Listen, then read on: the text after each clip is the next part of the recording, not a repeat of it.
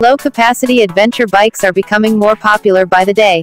While India has the Royal Enfield Himalayan as the only budget adventure motorcycle available for now, Turkey might get an adventure variant of the humble Bajaj NS200. Yes, you listened that right. At the recently concluded Motobike Istanbul 2018, Bajaj showcased the Pulsar NS200 Adventure.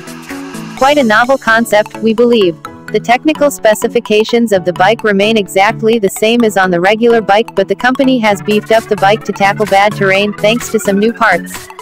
The bike continues to get a 199cc single-cylinder engine, which makes 23.2 bhp at 9,500 revolutions per minute, while peak torque output is rated at 18.3 Nm at 8,000 revolutions per minute and continues to be paired to a 6-speed gearbox. Also, this is the fuel-injected engine, while the NS200 on sale in India gets a carbureted motor.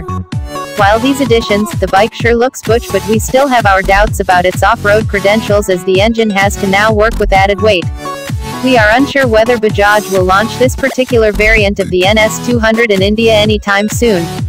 Currently, the Bajaj Pulsar NS200 is priced at 97,715 rupees, ex-showroom Delhi.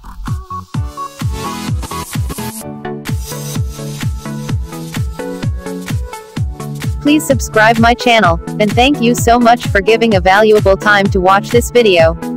Wait for another video. Thank you.